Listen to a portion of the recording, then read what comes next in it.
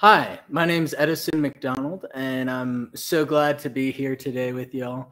I am the executive director for the ARC of Nebraska, and I also have the pleasure of a couple other hats.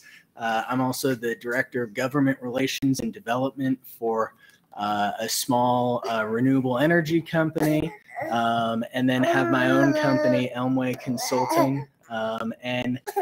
As of December 14th, we'll have a new book called Sowing the Seeds of Justice.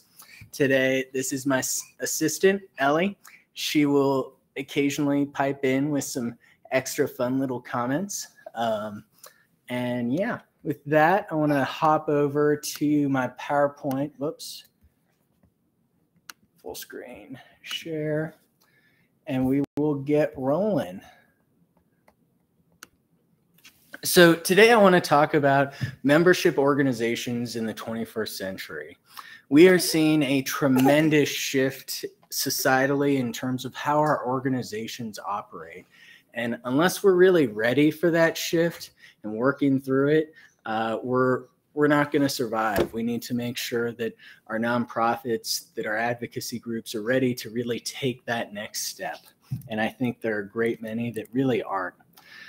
So I talked a little bit about me. I really, at my base level, believe in making sure that we build up community and helping to engage people to create the change that they want to see. And that doesn't matter whether it's working with churches or nonprofits or private corporations or in government. I think there are pathways forward to do that in all sorts of ways. So today I want to talk to you about ways to help you increase your membership, reach younger members, increase funding streams, grow your reach, and generally make your life easier. I have two pictures here. The first one is of some really big old timers.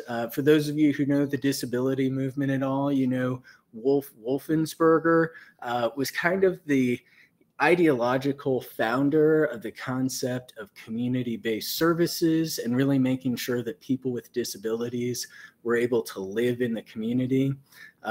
He was really at the forefront, as was the organization that I now work for, the ARC of Nebraska, at working to lead the deinstitutionalization movement. On the right-hand side, you have a group of young moms and their kids who have been instrumental in creating some change here in Nebraska. And, you know, I think it shows there's a very different world now and different folks who are going to be advocating, lifting their voices and organizing in new ways. So the question, nonprofits, churches, political parties, membership organizations are all decreasing in membership. They're all struggling to figure out how do we go and make sure that we're able to survive and grow in new situations with new people who have new needs. It's so important because really, as de Tocqueville says, that membership groups and community organizations are vital to creating civic and community change. But I always get this question, and I'll tell you, my first political gig was interning for a state senator when I was 13. I ran our Young Dems, Boy Scouts youth group, and I always hear from these older folks who are engaged in those organizations, how do we get the young people? How do we go and get people engaged? How do we get new members? And I think it really does take kind of a transformational view about how you want to approach things. So a bit about the outline and goals. We're going to investigate some issues, review 2 experiments, dig into tactics and data, review some other tools, and then take some time for questions and comments. If you have any questions, please feel free to shoot me an email or give me a call or check out my book next week, Sowing the Seeds of Change, an Organizer's Handbook. So the issue, membership organizations are failing. Rotary's down 20%, JCs are down 64%, Masons are down 76%. And that decline has been happening for a long time. And it's going to keep happening. So how do we deal with that? And especially in the face of COVID, We've seen some changes that were happening, like we were shifting towards a digital world regardless, but we've seen a tremendous spike where all of a sudden that technological transformation that was supposed to happen over a much longer period, over maybe decades, instead happened in about 2 months. So the problems are that we have a changing community, increase on limits on time, and a technologically evolving community. That limits on time, I mean, I cannot tell you how many times I have, especially since I work for a very family-centered organization, so many parents who are dealing with just constant issues. They are pulled in every direction, and it's every day, every hour, whether it's going to sports or going and making sure that their kid gets to music practice, or helping their kids with the excessive hours of homework. And that technological evolution has really created just so many challenges, but also so many opportunities. So starting off, I'm going to talk a bit about the organization I serve, the ARC of Nebraska. When I came in 4 years ago, here are our demographics. Much older, significantly more female-led organization. We went from having an average age in the last 4 years of over 66 down to around 40, and have really helped to significantly shift our audience, the people that we're serving, and making sure that we are bringing in those new members. One of the big ways that we've done this is really focusing on a key campaign for us, End the List. So I think generally people think that people with disabilities get the services that they need, but that's not true. In almost every state in the nation, there is a waiting list for any sort of developmental disability services that is going to be on average somewhere between 5 and 10 years. Here in Nebraska, ours right now is about 6 to 8. And we're trying to figure out, how do we deal with that? How do we make sure that families get the services that they need when they need them? So we focused on a few key pieces. One, we started a big petition campaign to really start the energy movement and say that, we've seen this wait year after year after year, decade after decade. And we said, you know what, no more. We're going to start really taking a charge to end this. We focused on using tools that allowed us to use automated follow-up, create funnels to really make sure that we were helping people to grow their engagement, and education. Education needs to be at the core of everything that we do to make sure that our movements are truly sustainable. So as we talk about sustainable movements, I want to start off talking about a few tactics and kind of within a structure of levels of engagement. For those of you who are familiar with the political science literature, Green and Gerber are very prevalent. They've done a lot of the academic research about the underpinnings of how campaigns work, what is most effective, and how to make sure you're really connecting with people. So they talk about levels of engagement, and we've got a pyramid here, and you've got kind of the highest levels, which are going to be, those emails, social media. It's great. It's fun to be able to shoot off an email to 12,000 people like that, but it's not a super strong connection. Then you've got a little bit more directly sort of connecting tools like direct mail. It's a little bit better. Texting, you start to get a lot better, and you can hit big audiences pretty quickly and have that back and forth communication. And all of a sudden you can have one person hitting a huge group. Phone calls, where you start to really get some of that personal interaction. And then, of course, in person is the most effective tool if you want to convince somebody of something. Being able to talk with them in person is so key. So as I talked about, we started a petition drive where we looked at 1,600 petition signatures were at the heart of this campaign. That really helped to kickstart our engagement, create pressure, captured press attention, and started to educate people. You know, people like online petitions. They're easy to click through, but online petitions are just step one. We want to make sure that we are continually, you know, really working on that ladder of engagement and funneling folks into more and more engagement and ensuring that they're continuing on that pathway to be part of that structure that's building change. The next piece is we really focused on a waiver study to really kind of dive in deep. These Medicaid waiver issues are super complex, and even folks who've been studying them for decades still sometimes seem to have issues understanding some key portions. And so we really want to be able to have the tools to make sure we can analyze those and deal with those more complex questions. While the majority of people that you work with are going to be, you know, at that point where you can just say, like, we want to end the list, you're also going to have folks who are kind of those experts who are going to have way more in-depth and more detailed conversations.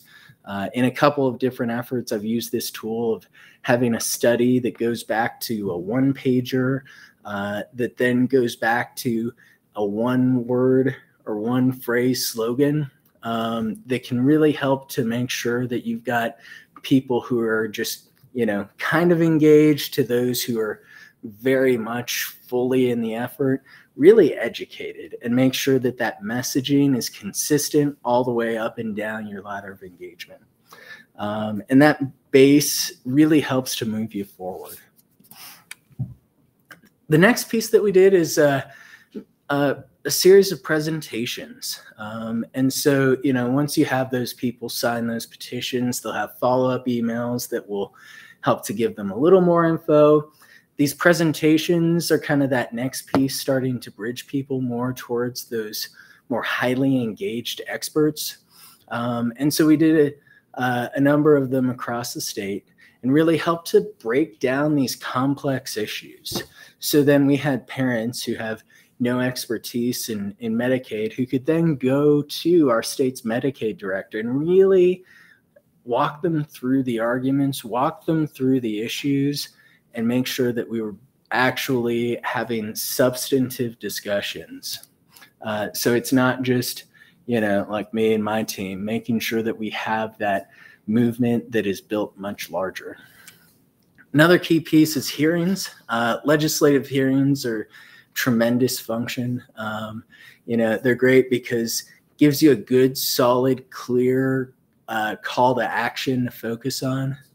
For this campaign, we focused on some policy proposals that came out of that study that really led into those educational presentations.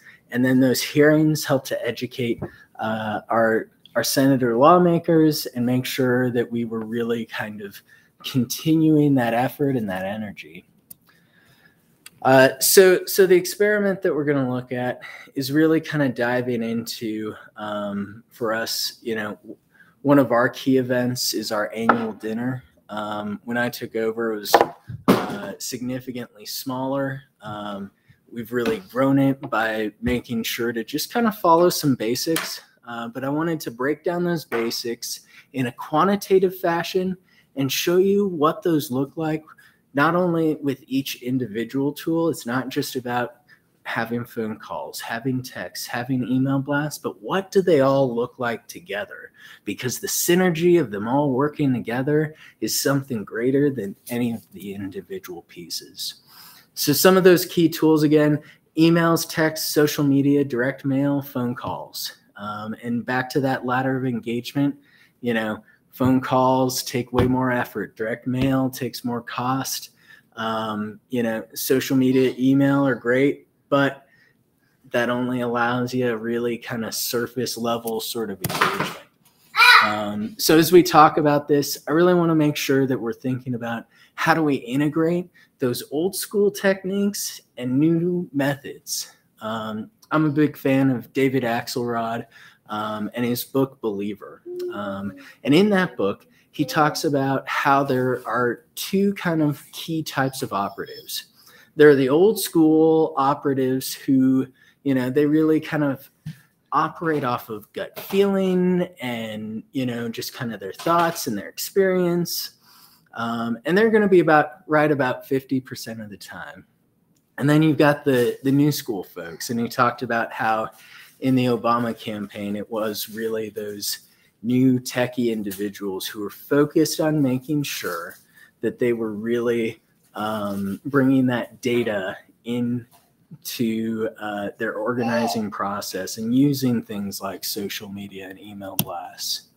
So in this is when we had a much smaller email list, but we had 2,000 emails. Of those, 27% were open, 3.61% were clicked. And again, I think in that levels of engagement, like it's great. It's nice to hit a whole bunch of people. But in terms of your actual sale, it's not going to be a lot. But we found that it was really nice for folks to have that in their inbox when they were reminded about the event, whether it was through a phone call or a community event or a text, they'd go back to that email. With texts, we sent out 559 messages. We got 76 initial responses, 37 who said yes, 42 who said no. And that high engagement is just so helpful. If you're not using text blasts, I really suggest you look at adding that to your engagement process. On social media, having Facebook events is great. I think it's especially helpful for folks as they try and toss it in their calendar. On our event, we had 47 people marked as going, 132 marked as interested, and 55 who 5,500 who we reached. Of those, we had 73 ticket clicks. I'm sorry for here's my other assistant, Malachi. So then we also use direct mail. And I think these old school techniques and making sure that they're incorporated in are so key. While direct mail may not have the same sort of power that it used to, I think it still is a tremendous feature that we really need to continue to incorporate in our efforts. Despite the high cost, you get a high level of response, and you tend to get older folks who are actually going to respond. So in terms of your fundraising events, it's something to really keep in mind. I also think one of the great things about direct mail is how much it overlaps with those other tools. People need to be reminded of something 5 to 7 times, and making sure that you've got those continual reminders can be so powerful. Then calls, that more direct engagement, again, can just be so important. We didn't have very many calls just because we didn't have a lot of capacity at the time. We had 284 calls, and we saw some huge increase around that time period that we had those calls going out. That was really effective. It's also really important for sponsorships. Larger level donors aren't going to go and typically support you off of just having a piece of email or a mailer sent to them. They need to actually be called and personally asked or asked in person. I think really understanding this, we need to dive into some A/B testing to break down the effect more.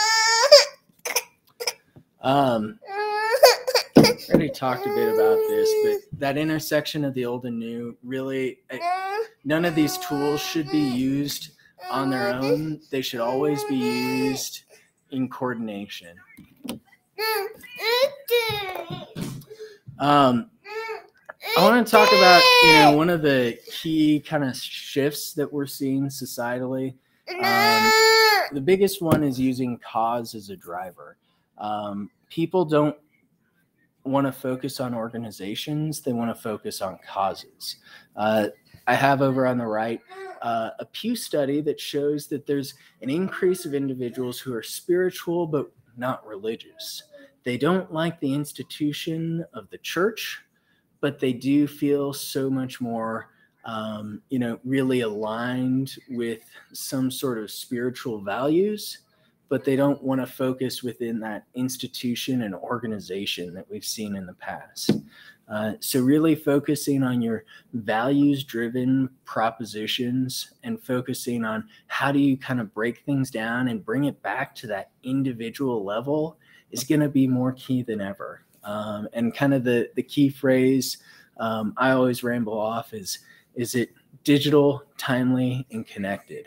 And making sure that you are hitting those folks when they're really thinking about that issue. And that you're grounding it in stories, because people care about stories. They don't care about facts and data nearly as much. When you're talking about the core of any argument, you've got the ethos, the pathos, and the logos, or, kind of the heart, the head, and the gut. And it's the heart. It wasn't that I said, hey, look, you can save more money by going and focusing on a more cost-effective pathway towards serving individuals with disabilities. People didn't care about that. They're like, that's great. Okay, Edison, we appreciate those facts. And you're going to tell us how to write the bills. But what they really cared about was those families who said, I have to choose. In order to make sure that my kid can get the Medicaid, to make sure that they get what they need, I can either divorce my husband, I can move out of the state, or I can give my kid up to foster care. Those sorts of stories hammered home. And they really kind of helped to drive the conversation. I also think it's important that we really look at free content as a driver. Making sure that you're always producing more information, whether that's through a blog or a podcast. Getting that information out can help to do a number of things. Number one, really it shows that expertise and that value of here's why my organization matters.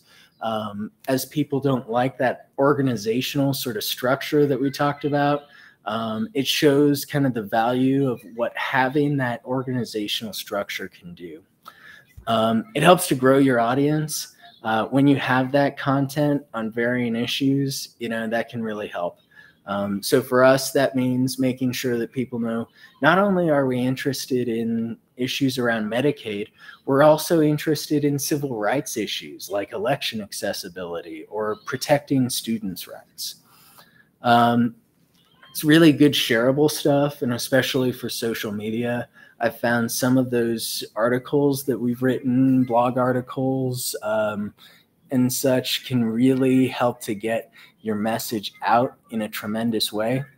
And it's also nice because unlike talking to a reporter is going to, talk to multiple folks, try and get different sides. With a blog article or a study, you get to master the messaging. You get to say, here's the issue, frame it through your lens, and really set the direction and the tone. It also can be helpful for SEO and really making sure that people who are looking for things through a variety of issues, like they're looking for election accessibility.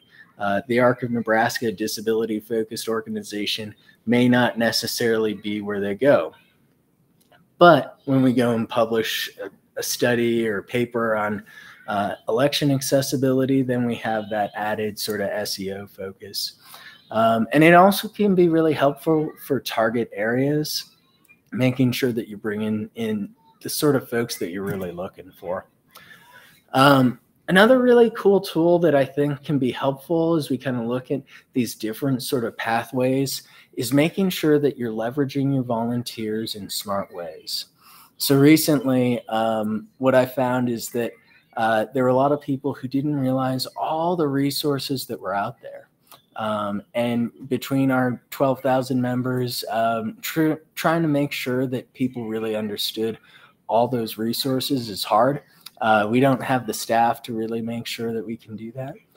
But I went and put out a Google form that I connected to a sheet that allowed me to bring in a whole bunch of information. So each of these dots is a different type of entity that serves people with disabilities. And each of these really helped to engage more people by making sure that they knew here where resources are, here where you should be looking for things. And then, you know, for families, this means that they have the resources that they need where they need them. Then the other piece I wanted to talk about is I was able to get 100 one-on-ones with one simple tool, a customized email with a short little script that said, let's get coffee and talk about the future of the ARC. So I went and set up this email blast that was customized to go and say, hey, John, let's get coffee and talk about the future of the ARC. Connected it to Calendly, and with one email blast was able to set up over 100 one-on-one meetings with just one simple email blast in 10 minutes of work. So some of the examples of this, you know, I've used our blog, I've used articles through like LinkedIn, I've used, you know, independent processes to make sure that we're working with other entities that we're able to link into. And then in terms of talking about what can you do now, and just kind of some key things to think about. Most of the time when I talk about this, I'm talking to older groups. I think here I've probably got a younger audience, but succession planning is so key. If your organization isn't looking at it, they need to think about how do you move beyond just one dynamic leader and continue to have a pathway forward for the future. Second thing, using bulk email, bulk texting, social media, automated signups helps you to grow from, you know, what you're able to do as an individual or even within an organization to really make sure that you can massively scale up quickly. Start posting content. It doesn't have to be perfect. And in fact, I think right now we're in a transition where people want things that seem flawed, that seem human. I look at TikTok, and TikTok is all about really having content that isn't perfect. It's raw, it's human, it's short and concise, and can get an issue to really hammer home quickly. And then invest in the future. Right now, we are in this huge transition. We're looking at, you know, huge transitions in terms of talent and membership. And then financially, we're seeing right now the largest financial transition in the history of our nation. As we see, you know, that money flowing from baby boomers to Gen X, millennials, you really need to be thinking about those gifts and making sure that you're setting yourself up for long-term success. So I really suggest, if you haven't started looking at it, look at an endowment. So then you can go and guarantee your programs for a much longer time than just short-term gifts can do. And then last thing, dream big and develop actions. Really saying like, here's the big goal, here are the pieces that help us to get there. So pivotal. And making sure that people have those pathways to move forward. So important. With that, I'll stop talking. And here's my email and my website at Elmwick Consulting. Next week, December 14th, I'll have my new book, Sowing the Seeds of Change, the Organizer's Handbook, coming out. Or if you want to give me a call or text me, please feel free to do so. With that, any questions?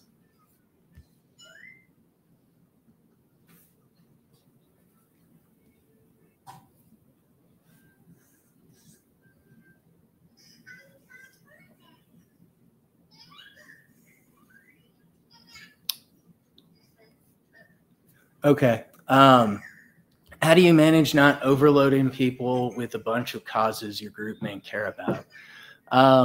That's a really good question. I think that's really important just because we see such a huge level of burnout, especially within the advocacy community. I think people go and they get started. They start to see an issue that they care about. They see something that they want to engage on. And then they start down a rabbit hole. And I think this happens in party politics too, or, really in any sort of situation. People go and they get started. And once you get onto one committee, then all of a sudden people start recruiting you for 5 similar committees. Once you volunteer for one candidate, they're going to want you to do it for other candidates. And I think making sure we've got that self-reflection can be really important. I think that there are people who, and I think there's a presentation earlier today that talked about that self-care. But I think we also need to do volunteer care.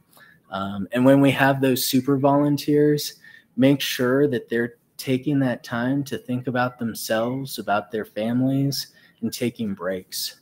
And then in terms of overloading with that information, I think you just have to scale it down as much as possible, and make sure that people have options as to how and when they can engage in ways that may make sense for them. And keeping in mind that for everything, there's a time, and for everything, there's a season and a place. And it may not be that right now is your time. I have one super volunteer who has done some amazing stuff, but right now his son is dying and in hospice, and he talks to me and tells me, I want to do something, I just can't. I'm like, no, you focus on your son, focus on your life. We'll still be here, but everybody has their time and their place. The next question I see, how would some of these strategies differ between nonprofits, volunteer groups, local political clubs, and other kinds of organizations? That's a really good question.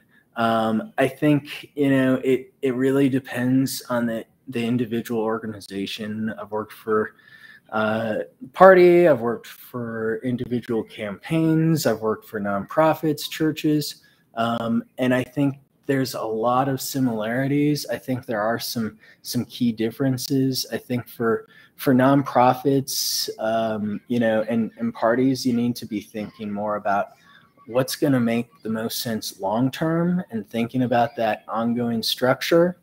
I think for campaigns, a lot of times, you've got a solid end deadline of election day. And while I think every campaign I've ever worked with, they want to have that longer term vision. They want to have something that's building beyond just electing one person. You do have that short term sort of sprint. I think that, trying to kind of build up the long-term relational stuff is going to be more important in that, in those organizations that are going to have that longer life. And thinking about things, again, about that sustainability. Like, I'm guessing I'm probably one of the few presenters today who has a little assistant with me. But families are important. Organizers have families. And, normally my lady would be taking care of them, but it's, we all take our turn, we all work together, and making sure that you're looking at a long-term structure is important. What's the next one? What advice can you give to somebody wanting to start in disability advocacy? That's a great question. There are a number of organizations to look at. Your local ARC is going to be a great spot to check with. Each state has a protection and advocacy organization. Typically, it's going to be called Disability Rights that you can work with. Also, every university has a university center to really study and provide technical guidance. It's another great place. You've also got organizations like Down Syndrome Congress and Autism Partnership that you can really look at. I think, really kind of figuring out what group is going to make the most sense for you is going to be important. And I think learning these key tools that, I think you can learn in so many different organizing areas. Like, I worked simultaneously in organizing around renewable energy and agriculture, disability policy, civil rights policy. And as I work in all those sectors, really figuring out how do I go and bring all of those pieces together is key. But also, they all have such similar practices. Things like creating a study. I've used it in the disability arena and seen the same sort of success using it in the agricultural area. And so I think learning those pieces will help you to really get that longer term structure. And I think the other thing is just making sure that you're continuing to learn and build community. What are some ideas you might recommend for smaller orgs or orgs with smaller budgets that don't necessarily have infrastructure yet for operations like scaled email, direct mail, etc.? Got this in another PowerPoint, and gonna plug my book again.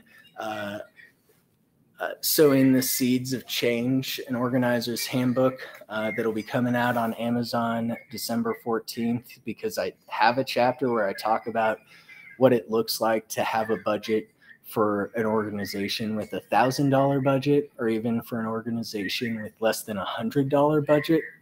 I think looking at a lot of the free tools out there, Google has some amazing tools that you can really leverage. Google Forms and Google Sheets are just astounding, and especially if you can pair those up. If you don't have a petition-based sort of tool, you can use a Google Form and Google Sheets to go and give you the same sort of effect. It won't look as pretty and may not have all the same functionality, but can really allow you to quickly put some stuff together. Or like that asset mapping process that I showed. I think that can really help to bring people quickly together, and it can help you to really have a much more digitally distributed organization. And I think that can really have a huge impact beyond what a much smaller budget can do. I also suggest, looking at tools that there are a number of tools that they may cost some money, but they can easily be scaled up. For instance, Nation Builder is a great example of a tool that, their intro level package is like $29 a month, which, is pretty cheap. They've got a lot more expensive and a lot nicer packages, but making sure that you've got those tools that help you to scale, I think can be so key. And then figuring out what those priorities are. And, maybe there are a lot of softwares like Calendly that you can use a free version, or you could use the paid version. Or you can look at stuff like Ripple is one of my favorites for creating easy, quick graphics, because I am not an artsy person. And that'll help you to make sure that you can do that. And you can do that for free, or you can also use their paid version. Yeah. Anything else? I went kind of quick here.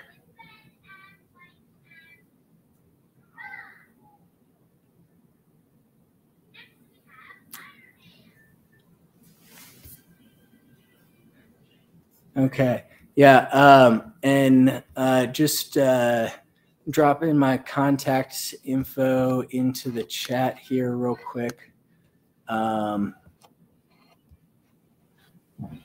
Actually, I'm going to just toss it up on the screen.